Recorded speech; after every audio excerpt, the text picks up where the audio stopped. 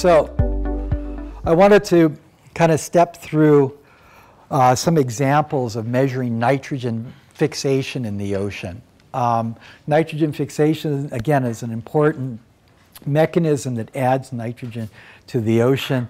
Probably the world's best known planktonic non-heterocystous diazotroph is this organism called trichodesmium. And trichodesmium has been focused upon mainly because it produces these kind of weird colonies, these tufts and puffs. You can have these trichomes as individuals floating around in the ocean. But when there is a trichodesmium bloom and conditions are calm, you see something like this. You see the sort of brownish water here? These things float. And so a ship traveling through the ocean sees this brown spot in the ocean and go, something's going on here, so you dump a bucket. Pull it up and you find these trichomes, and if you inject some 15N labeled N2, you can look at the rate of uptake of nitrogen fixation. There's been a lot of experiments done that way. So it's simply because with the naked eye you can look over the side of the ship and see something anomalous, and you stop and go, what is that? Oh, it's got to be trichodesmium. Okay, so there's been a lot of studies on trichodesmium, but there's a number of different nitrogen fixing organisms. Trichodesmium, they're small heterocystous cyanobacteria that are endosymbionts in diatoms. These diatoms are rhizoselenia, and hemiolus is another one, but they live in the cell within this glass house of these diatoms, the silicious tests of a diatom. There's some really nice work by Rachel Foster, which has documented that symbiosis. She grew, just take a natural rhizoselenia out of seawater, add a whole bunch of 15N labeled N2, and using the SIMS technique that Howie described on Saturday, you can do a time series of, you can see the cells, the Richelieu cells light up for that label in a SIMS early in the experiment, and then you can trace it leaking out into the organelles of the diatom as a function of time. So it appears to be a true symbiosis where rhizoselenia is releasing nitrogenous nutrients that the diatom utilizes. There are picoplanktonic diazotrophs, really small diazotrophs. There are N2 fixing unicellular cyanobacteria, weird ones that lack photosystem 2 and the TCA cycle. There are even archaea that fix N2. We can recognize nitrogen fixation in the ocean. Again, I'm going to use the natural abundance delta 15N value of particulate nitrogen. The delta 15N value of dissolved N2 is around 0.6 per mil, and there's a small fractionation. So typically we see low values, low particulate nitrogen values as being recognized. But if you do have nitrate in the system that has a high delta 15N value, it can be difficult to recognize at times.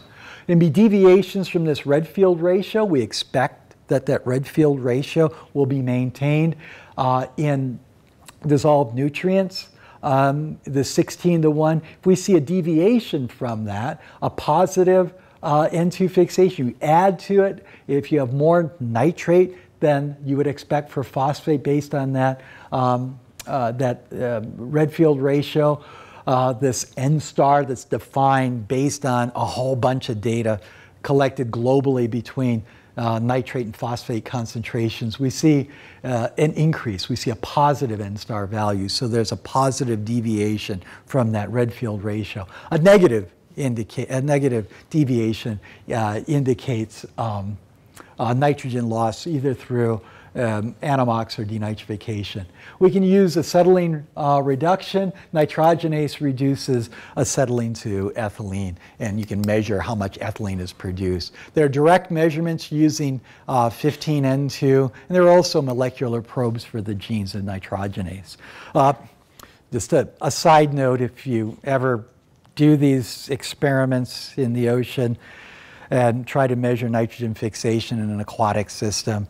The standard protocol up to about, maybe 10 years ago was simply take N2 gas and squirt it into a bottle that has a septa on it, keep it gas tight, and measure how much of that 15N label gets taken up. But guess what?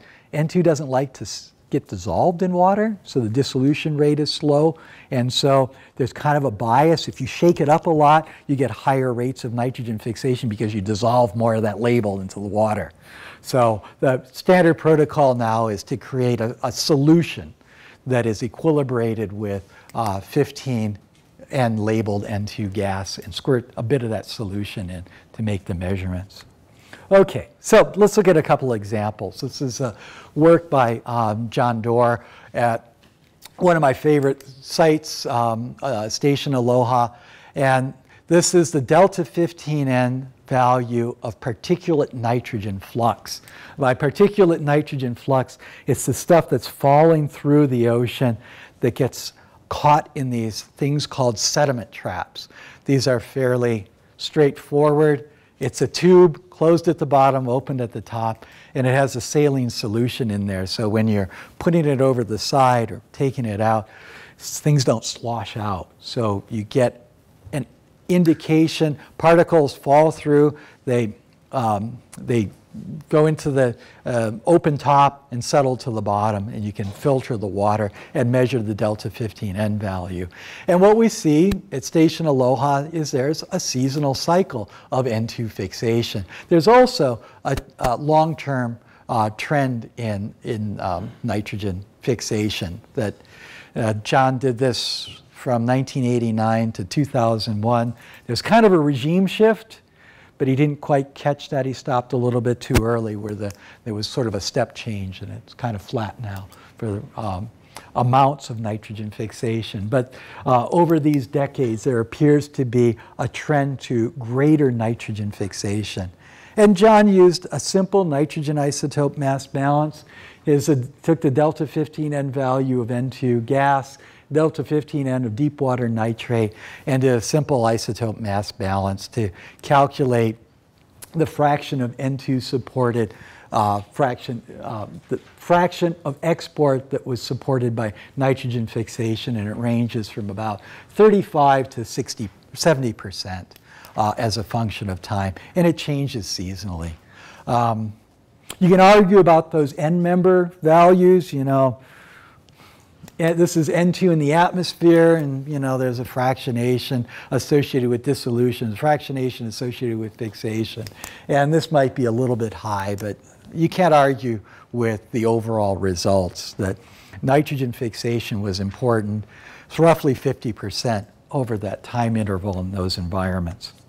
Okay, the reason that there is a seasonal cycle is due to stratification. In the summertime, waters are warm, they get stratified, and there's a lack of flux of nitrate to the surface waters, and nitrogen fixation becomes important. This is simply a contour plot of delta 15N value. These warm numbers are low delta 15N value. These blue numbers are high delta 15N values. And here we see that around October to around March, you know, it starts to get cold in Hawaii and the wind blows. When it gets cold in Hawaii, that stratification breaks down, the density gets similar, and you have mixing. So during this wintertime mixing, nitrate from deep water is brought up to the surface, and it supports more utilization in the surface. It's higher. Okay, so pretty straightforward. One example I'd like to give, which kind of gives some insight into sort of longer term oceanic controls on nitrogen fixation, is nitrogen fixation in the Sea of Cortez. Again, one of my favorite places to work because the fishing's good. When we think about nitrogen fixation, we think about regions where there's not a lot of nitrate present in the ocean. Okay, that makes sense. There's not nitrate in the waters, fix nitrogen. It's energetic. It takes a lot of energy to do so, but it's a way of growth of organisms, and most recognition of nitrogen fixation has been in oligotrophic regions. But Gulf of California is different. Gulf of California is really quite productive. It has rich biological productivity.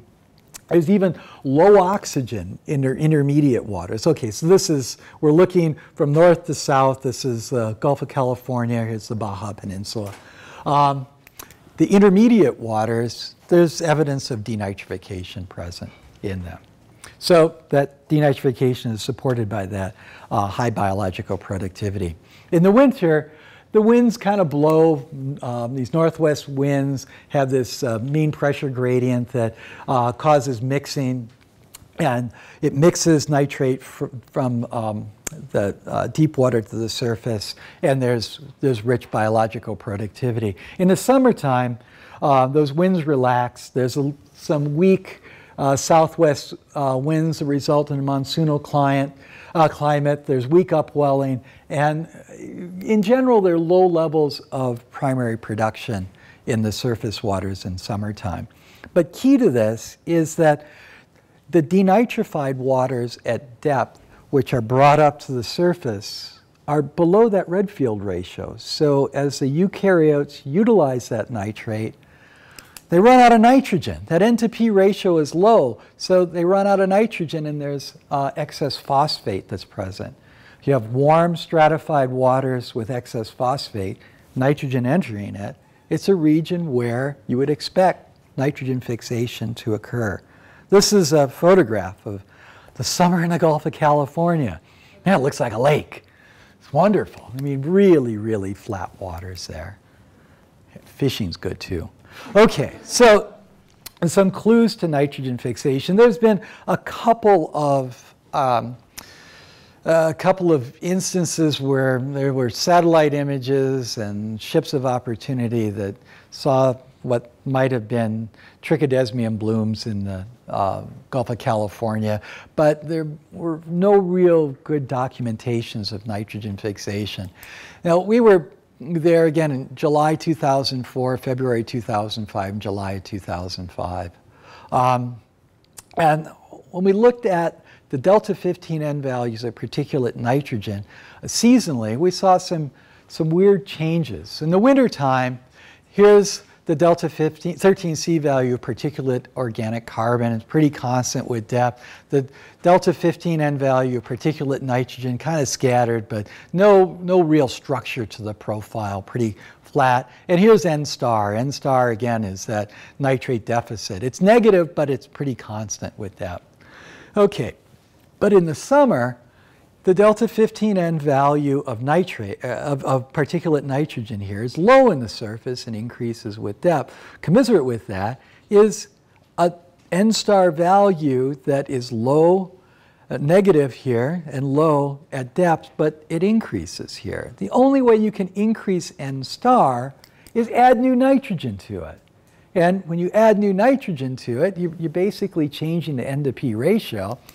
And associated with that is a decrease in the delta 15N value of particulate nitrogen that is suggestive of nitrogen fixation. Well, we saw that. Had time.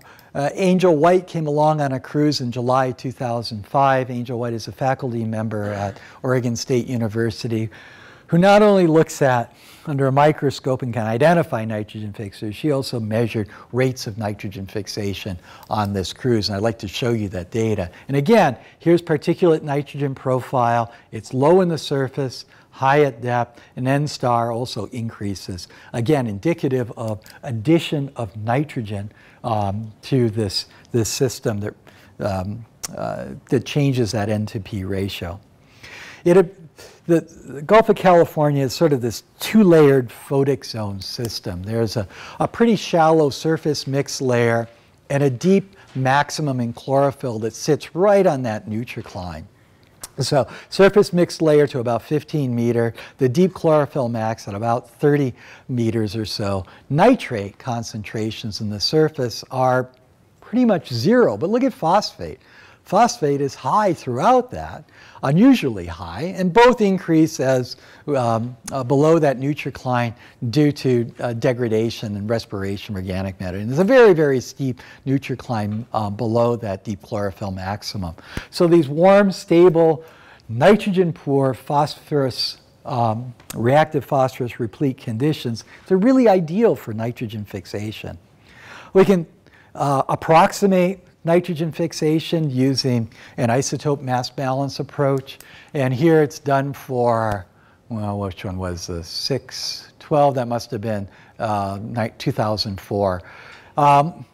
We just picking some end members here to get percentage of, or the fraction of nitrogen fixation, percent nitrogen fixation. Take the observed value minus the upwell delta 15N value versus divided by the difference between what we would anticipate for nitrogen fixation minus upwelled nitrogen. Here an end member is taken from the literature from pure culture trichodesmia as -2. This simple calculation gives us about 40% contribution to N2 fixation. We can do the same thing with N star. An N star value associated with nitrogen fixation is +4. We take the observed minus upwelled, and again we get 40%. So two independent measures of the percent of nitrogen fixation give us a similar answer. 40% of the nitrogen supplied to the surface ocean is through nitrogen fixation. Okay, so a couple of hotspots of nitrogen fixation were the Guaymas Basin and the Carmen Basin here to the south.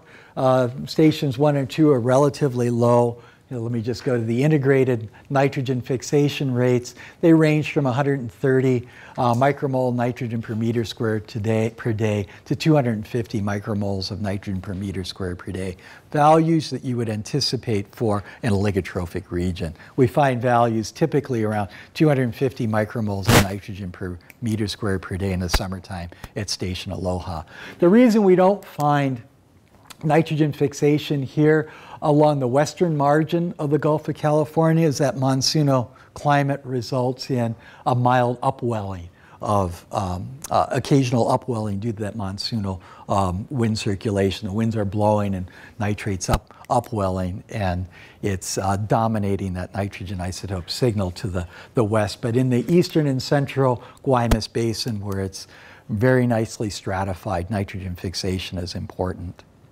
Okay, so where we find high rates of nitrogen fixation, we also find evidence for the nitrogen fixing organisms. Here we see cell counts of 1 times 10 to the negative to the 7th per meter square for abundance. Here 2.3 times 10 to the 7th per meter squared, integrated from over the euphotic zone. So again, good evidence for nitrogen fixation. The nitrogen fixation in the Gulf is mostly by Rochelia intercellularis, that symbiont within the diatom. And again, it's 40% of the surface mixed layer nitrogen demand. The inputs are equivalent to about 30 to 60% of previous measured nitrogen fluxes from the surface water. Again, it's very difficult to pick these out in a nitrogen isotope time series record because the isotopic composition of these particles is on the order of 6 per mil, and that's something that a priori you just wouldn't associate with nitrogen fixation. You really need to look at those values in profile to pick that out. We went back there, this exciting finding, and we had nitrogen fixation in the Gulf of California where it's never been documented before. Give us money to go back. We went back in the summer of 2008 looking for it, and we couldn't find it. It's very, very episodic. It probably, N to P ratios and the upwelling of N to P ratios is one control on nitrogen fixation, but there are other controls. We know that the nitrogenase gene requires a metal like iron, and it's important for nitrogen fixation as well. So part of that story is that the delivery of probably dust from the the Sonoran Desert also controls the distribution of nitrogen fixation in that region.